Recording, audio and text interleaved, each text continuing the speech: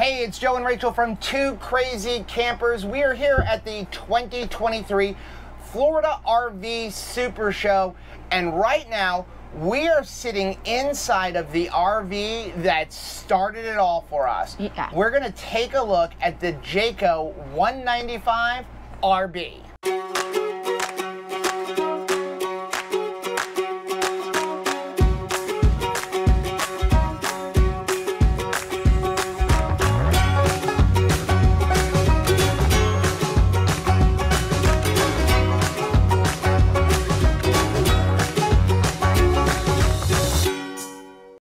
So, more than 2 years ago, we visited a Camping World and we saw the Jayco 195 RB and we fell in love with it. We were looking for something kind of small, but it had to have a rear bathroom, and at the time, Rachel was like, absolutely no slides.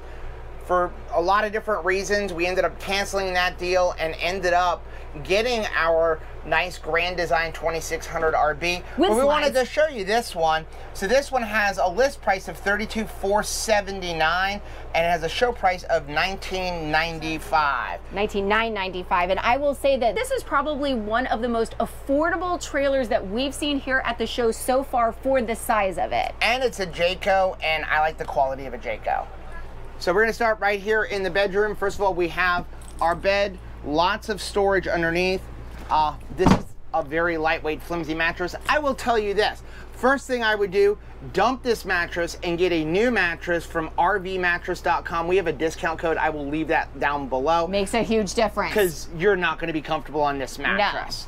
No. Got some storage over here on each side, and I'm gonna tell you this, I love how much room you have. The storage is lifted up and you're not going to feel cramped like you're in a coffin laying together. Now, instead of a door, they have a curtain, but I don't hate this because a lot of times it's a couples camper. It's a couples camper, and let me tell you, doors take up room. It feels normal to have doors because you're trying to like live a residential life out on the open road, but you don't need them. This is perfect. A little bit of storage up here over the sink. Very well made cabinetry. It does not feel flimsy at all. There's lots of under sink storage space. You do have a little teeny tiny sink, but that is fine. And you do have plenty of room for your air fryer over here or your George Foreman grill if you travel like I do. Now look at this little double burner they have.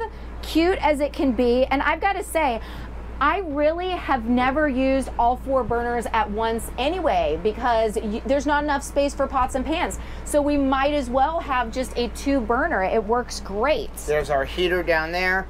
We got our converter up there, small microwave up here. But again, this is a couples camper. You're not gonna have a lot of the large amenities or anything like that.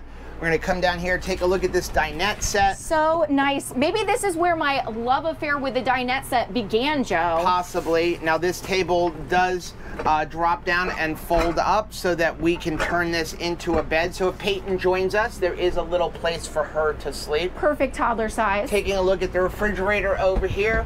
We do have a 12-volt fridge, which again, I love the 12-volt fridge. I know our friend Chris actually doesn't like the 12-volt fridge, but for me, I like the 12-volt. It's just nice and convenient. Let's move into the bathroom. So once again, this is why I'm not a fan of doors, because they take up a lot of space. And I would be fine to have some sort of a pocket door here. I feel like that would work better. But once you get into the bathroom, you got some prime pooping positions going on here because of the fact that they're using a shower curtain for the shower. It really, really helps because when you're just using the facilities, you don't have to be banging your arm. Now, I really like the fact that there's a tub here. So if we do bring Peyton, we can actually give her a bath instead of her being like a stinking kid, right? Every kid, you know, take a bath. So I like the fact that you've got some good headspace in here. Let us know in the comments down below if you still have a home base like we do. We're weekend warriors. We have a home base. And we find that our camper shower is hotter and the water comes out at a stronger velocity than even at home. So I almost want to wait and take a shower on the road. What about you? Is your water at home better than your water in your camper?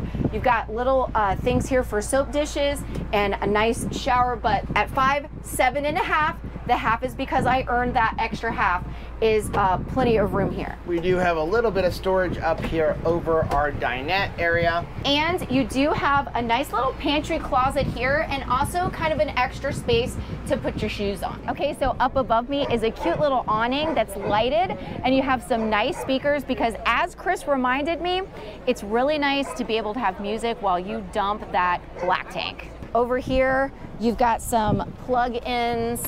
Let's take a look at this pass-through storage space. For a small RV, this has a nice amount of storage. Now, it's not pass-through. You only have access to the one area. However, that is all under bed access. So anything you put in here, you can get to from underneath your bed.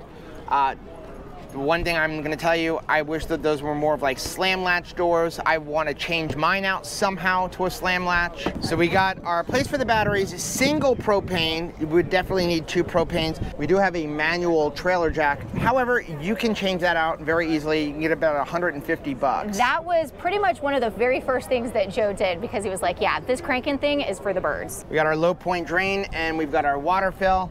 We do have an escape window right here. Cable TV satellite input, we've never used that. There's our heater, hot water heater. Here's our 30 amp city water connection. And then there's our gray water holding tank and black water. Little place to put our sewer hoses.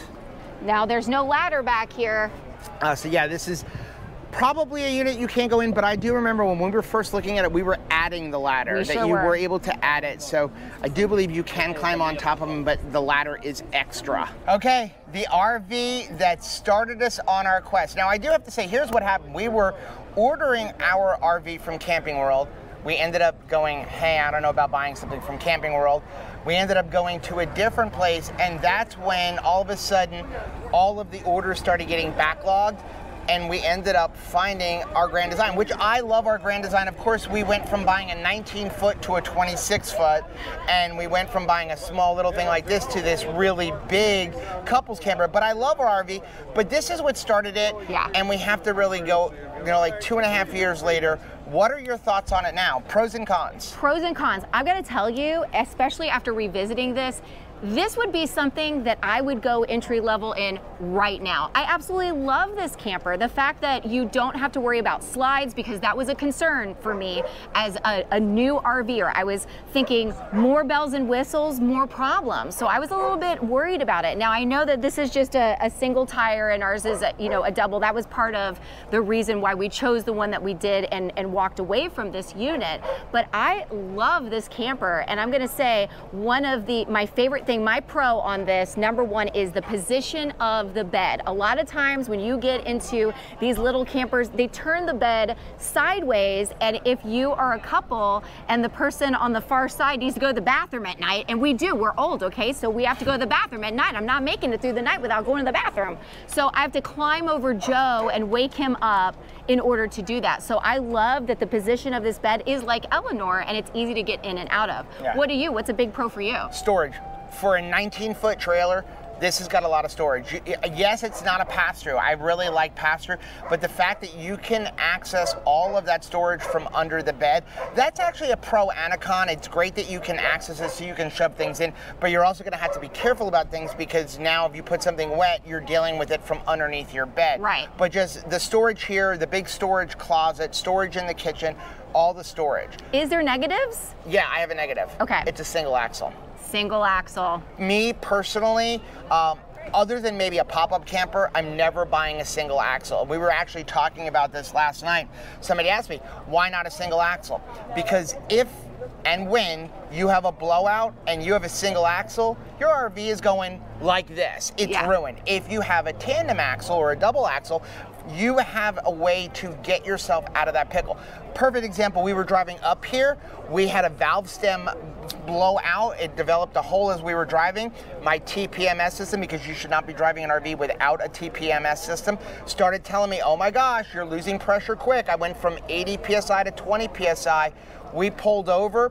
We did find somebody that could put a new valve stem on, but because I still had a tire on that side, I was able to limp along to get to the tire repair shop. Yeah. If you don't have 2 axles, you can't do that. So I'm gonna say that's my negative as well, because that was what really talked me into Eleanor, was the fact that we would have the 2 tires, because we didn't wanna, you know, worry about a blowout. And you know, these things happen. You do your best. I'm glad that we have like the alert system that we do, but things happen, and I wanna know that we have a backup safety plan in a second tire. Well, it was really nice taking a look at this unit that we saw 2.5 years ago. Now, if you like seeing videos like this, please do us a favor, hit that subscribe button down below. Also, make sure you hit that like button, because that does 2 things. Number 1, it helps us build our channel, but also it lets us know what kind of videos you guys are looking to see. And don't forget to hit that little bell button, and that way every single time we upload a new video, you'll be alerted to it. Until next time, Happy camping.